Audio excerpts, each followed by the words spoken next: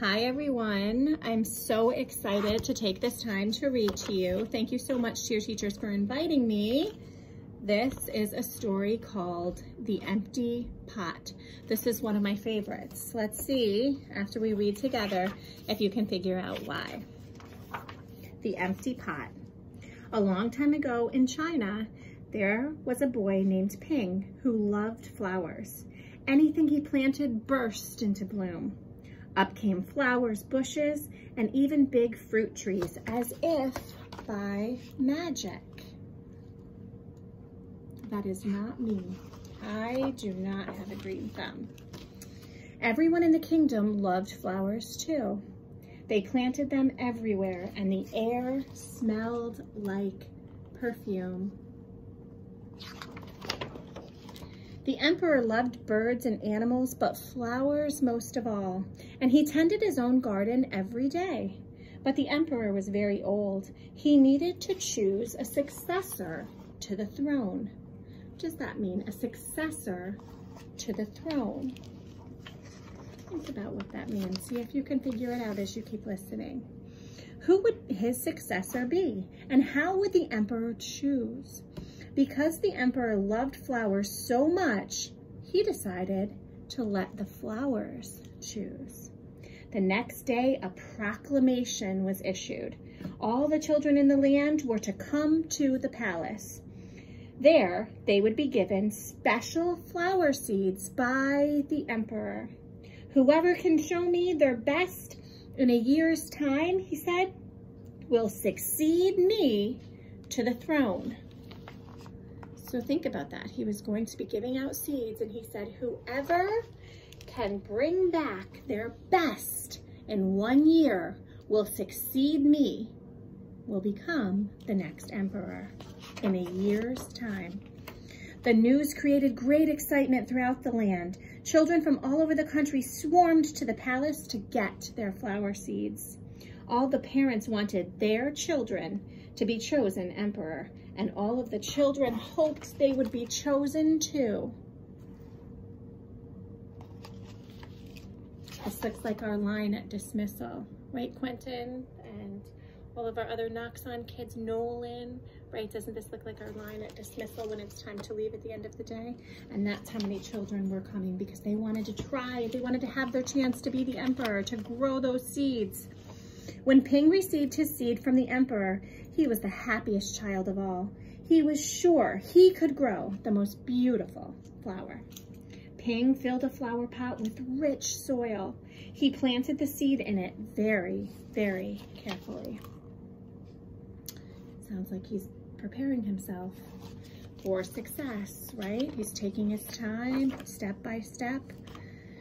He watered it every day. He couldn't wait to see it sprout, grow, and blossom into a beautiful flower. Day after day passed, but nothing grew in his pot.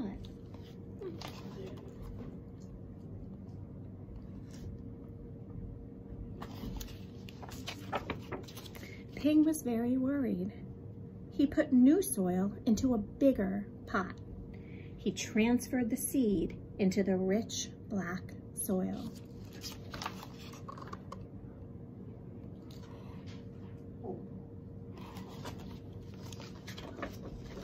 Another 2 months, he waited, but still nothing happened. By and by, a whole year passed. It's so surprising.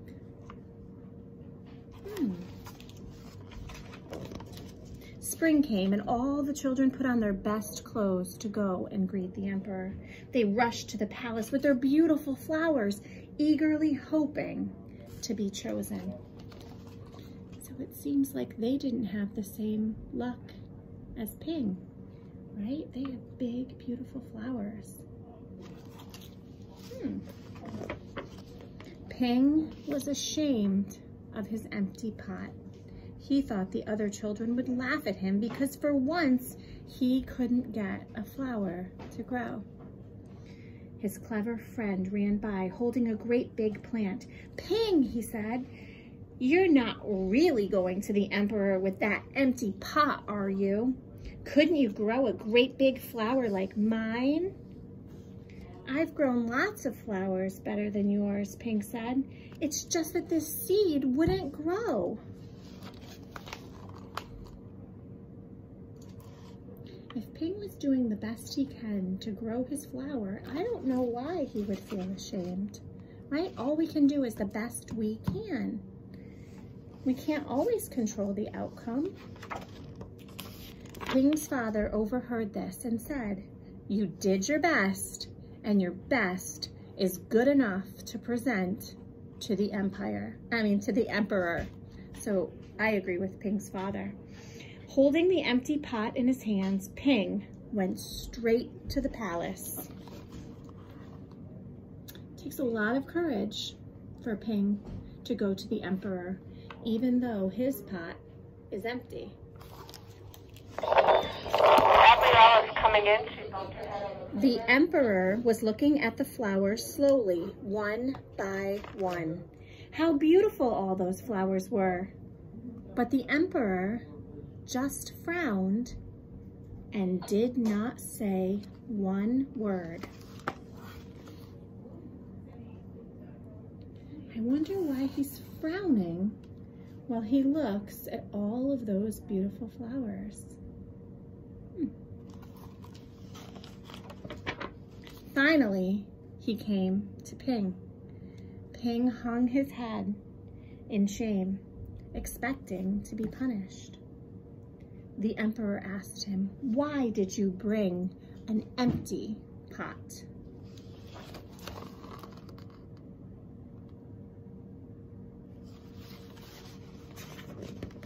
Ping started to cry, and he replied, "I planted the seed you gave me and I watered it every day, but it didn't sprout. I put it in a better pot with better soil, but it still didn't sprout. I tended it all year long, but nothing grew. So today I had to bring an empty pot without a flower because that's the best I could do." When the emperor heard those words, a smile slowly spread over his face, and he put his arms around Ping. Then he exclaimed to one and all, "I have found him! I have found him! I have found the one person worthy of being emperor." "Where you got your seeds from, I do not know," he said to everyone else in the crowd. "Where you got your seeds from, I do not know. For the seeds I gave all of you had been cooked, so it would be impossible for any of them to grow." Are you understanding? Why is it that Ping is the one person worthy enough to be the emperor? What did Ping do that was different than every other child? Ping was honest, right? When the other children saw that their flowers didn't grow, what did they do? They must have gone and put new seeds, not using the seed the emperor had given them, right? But Ping was honest, and he had courage to go and tell the truth, even though he had to say something that he wasn't proud of. He had to say, "It didn't grow, and I'm not proud of that, but I have enough courage to tell the truth." And look how he was rewarded by the emperor. I admire Ping's great courage to appear before me with the empty truth. And now I reward him with my entire kingdom and make him emperor of all the land. The end. Why is the empty pot one of my favorite stories? Those students who are in this class from Noxon, I'm sure you know, the values that we're reminded of in this story are those same values that Noxon heroes possess, right? We're always honest. No matter how difficult, we always tell the truth. We do our best, right? At everything we do our best. So those are 2 reasons why I love this story. I also love this story because I love to learn about different cultures. Okay, I love to learn about Ping. I love to learn about the Emperor. So again, this is just a great story to broaden our horizons, to teach us a lesson, and of course, to sit back in your cozy classroom and enjoy being read to. Thanks everyone. Have a great day.